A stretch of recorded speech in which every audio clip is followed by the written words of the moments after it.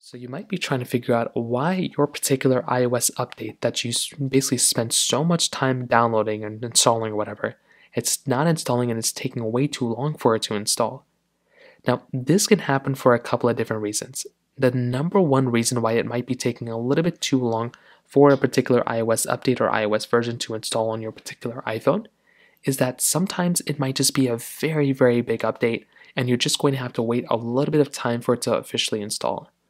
Now, sometimes if your phone does not have enough battery while it's installing, sometimes it might have almost installed the update, then it almost ran out of battery, and then it just basically uninstalled the update for you. So what I'd recommend doing is going through keeping your phone plugged in while you're going through and basically charging up your phone. This is, once again, one of the more important things you can do here too. It's just another one of those easy things you can just kind of throw in here, go through, basically, update your phone that way. And that is another very, very easy thing to do here. So plug it in, see if that ends up fixing it. Now, if that still doesn't work, keep your phone plugged in, but I would recommend just letting your phone sit there for another 5 to 10 minutes. If your phone has been installing the update for 5 to 10 minutes, then give it another 10 minutes. But if it's been installing it for hours, then the next thing you could probably do is to go through and just try force restarting your phone.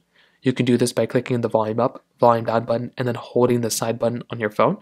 And your phone could end up restarting that way. Or what you could do is go through and plug in your phone to some sort of Mac or PC that has the iTunes app built in or logged in. And then you want to see if your computer discovers that your phone has been it has a problem. And then from there, it can kind of fix the problem from there and it can reinstall the software for you from there. So if those things are still not working, then you can just try installing the update straight from your Mac at that point. So that pretty much covers it up there. If you have any other thoughts or questions, please let me know in the comment section below. Hit the like button, that would mean so much, but definitely hit that subscribe button. More importantly than everything else, I love every single one of you guys. Hopefully I'll catch you guys in the next video. Peace out till then.